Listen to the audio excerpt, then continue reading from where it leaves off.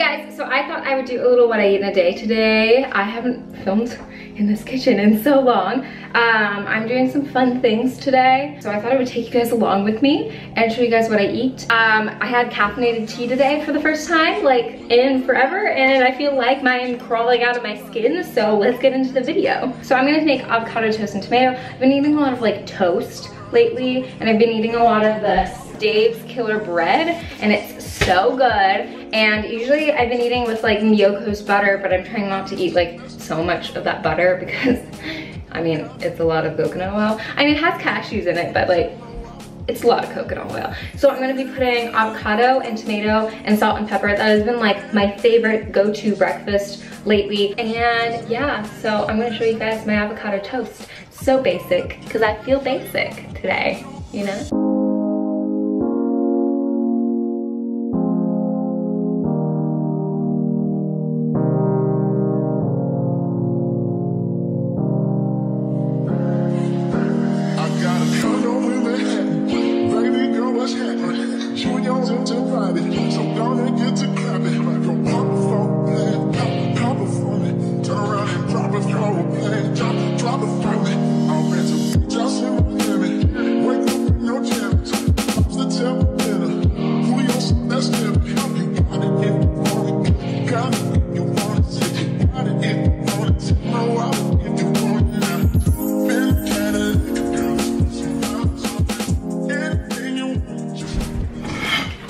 So this is where I shoot photos now. This is like my new setup. I got this stuff at Home Goods for like no money.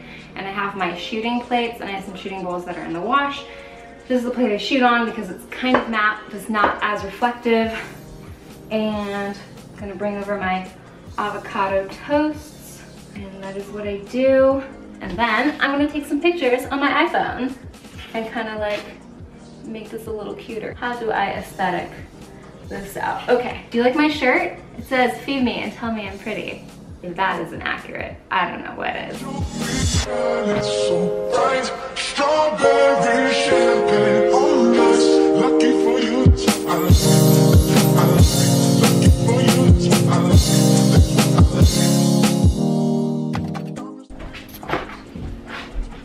All right, we're going to eat this.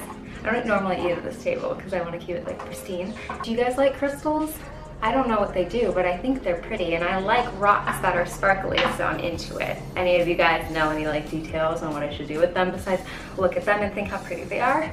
Let me know. But oh, I thought I would take this opportunity to take the leaves off my table and answer some questions you guys have sent me. Y'all have been blowing up the DMs. So proud of you. And so I screenshotted some. Are you still oil-free? So here's my deal with oil-free. I don't cook with oil, but I also don't go out of my way to not eat oil. Like the other day I was like really like fiending for butter and toast, and I was just like, fuck, I'm gonna go eat some butter. Like, so I went and got Miyoko's and I had the butter toast and I was like, great. But I'm the kind of person who can like have something and not become like super addicted to it and just be like, that's enough. I'm like one of those people who can have one cookie and be like, that's good. Whereas I know a lot of people are not like that. So I don't know, I hate being like categorized into like one certain genre of eating. Like the last couple weeks haven't been the most accurate representation of like how I eat because I was out of town and my brother was graduating from medical school. So we were like celebrating every day. We were eating like all the vegan food because my family is vegan. If you guys don't know that, check out some of my vegan family videos up here.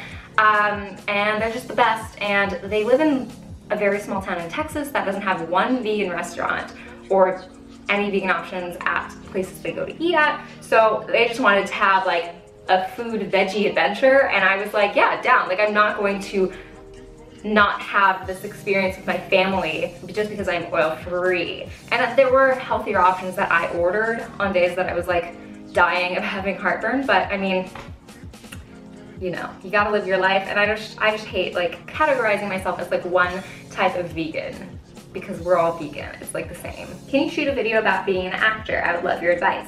Well, as soon as I feel like I know what I'm doing, maybe.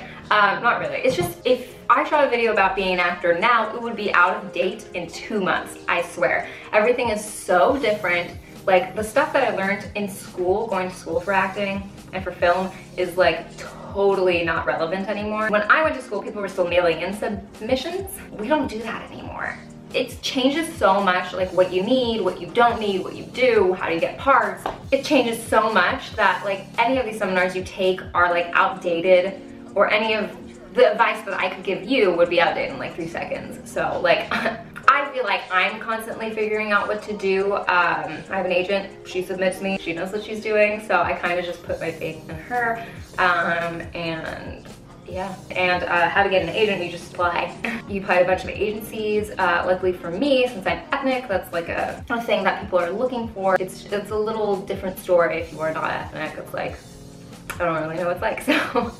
And then out of the ones you send out and apply and ask you back, you get to choose which one you like. And you kind of choose that based on like the kind of career you want. That's like the best advice I could give you. All right, so I'm gonna go eat this, and then I'm going to be recording something today. It's going to be actually going on my channel, and so maybe I'll take you guys through a sneak peek, but I'm not gonna show you what I'm recording, so it's gonna be very fun. Okay, hi. So I was in the recording studio, and I felt kind of like weird being like, hi guys, I had to like vlog. I didn't want to be that girl, so I didn't record. We had a lot more work to do than I had thought we did, so I didn't record.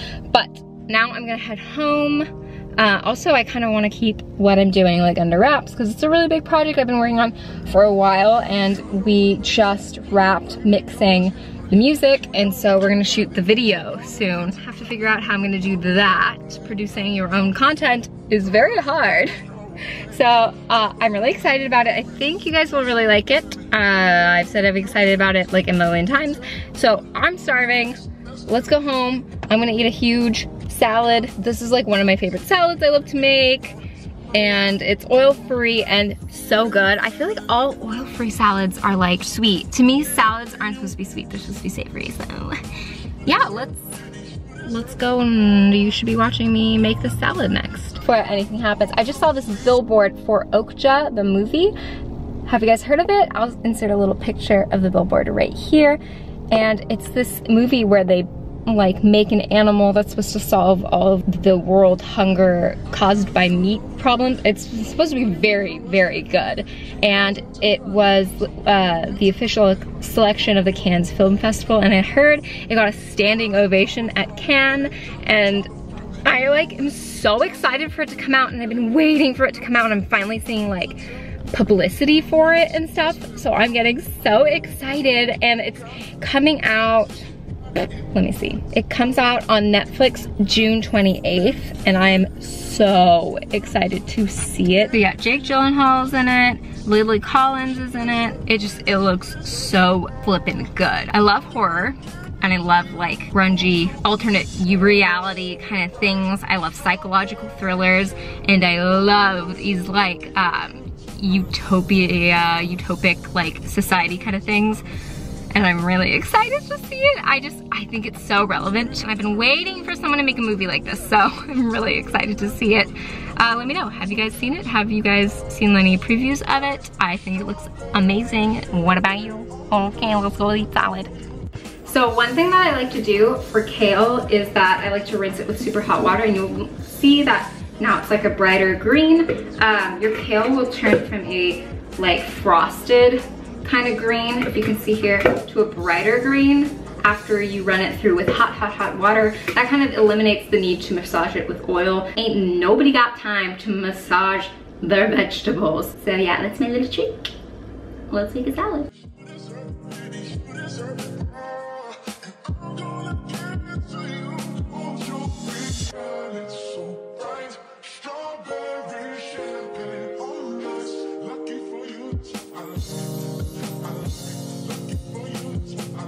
So I tossed it in a separate container because the salad was like huge, and I like to really toss it. It tastes way better when it's well tossed. And I actually got these as a present. They're all dirty right now. They're my little salad fingers. These are probably some of my favorite kitchen gadgets. If you guys would like a full video, a little little snippet video of all my favorite kitchen gadgets. I think that would be really fun because I have a lot of stuff that I really, really like. But yeah, I'm gonna go eat this.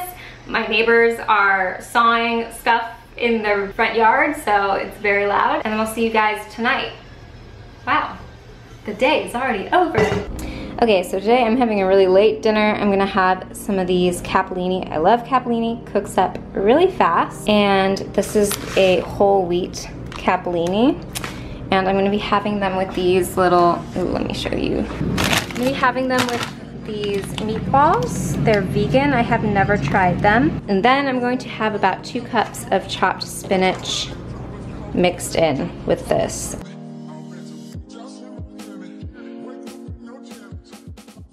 Okay, hi. I didn't want to end my vlog with just like that end of like pasta in front of you. And I know I really like this when other YouTubers do it, so I thought maybe you guys would like it. But I'm going to put a little screen grab of, let me scoot over so you guys can see it. I'm gonna put a little screen grab of the nutrients and how I counted them. And yeah, like just kind of checking myself. This is obviously not perfect. I think that if you track your nutrients every day, you can kind of get like super crazy. So as you can see, most of my calcium is actually from the cooked spinach, the romaine lettuce, and some of the bread, which always surprised me because I thought like romaine lettuce was not nutrient dense at all, so I never ordered it and I never ate it. But it has like a ton of calcium in it, which blows my mind. And then another thing I like to always check is iron. As you can see, I got 179% of my iron, so I'm doing fine, not anemic. And that was also from the daily greens, and that was also from my spinach and my romaine, and from the whole wheat capellini I ate. And then what everyone is super concerned with is my protein. I got 142% of my daily protein, and that was of course from the chickpeas, and surprisingly, pasta has a good amount of protein in it, especially whole wheat. I think might have a little bit higher. If you want even more protein in your diet, which I don't know if you're very concerned about that, you can always get like lentil pasta. There's a really good lentil pasta from Trader Joe's I really love. So there's that. And then also I got some from those meatless meatballs, which I love. I don't know, I think, you know, sometimes I just want to like put in some plant-based meat alternatives just because they're comforting and they remind me of like being a kid. They're not something I eat all the time, but I have so much fun with them, and cooking with them for like you guys is fun because they look cool and they plate well. And so I don't know, I've been trying to have more fun with food because like who cares about being a perfect vegan? I don't know, I think that food should be fun and kind, and choosing to live compassionately is so much more important than losing weight. So being healthy is like so much more important than eating to look a certain way to me. Food is fun. So I hope you guys liked the video, and I'll see you guys next time. Bye. What do you eat? What about meat? What about protein? What about cheese? Can you eat fish? Do you eat this? Would you eat that? Are you anemic? What do you eat? What about meat? What about protein? What about cheese? Can you eat fish? Do you eat this? Would you eat that? Are you anemic? I got my grub.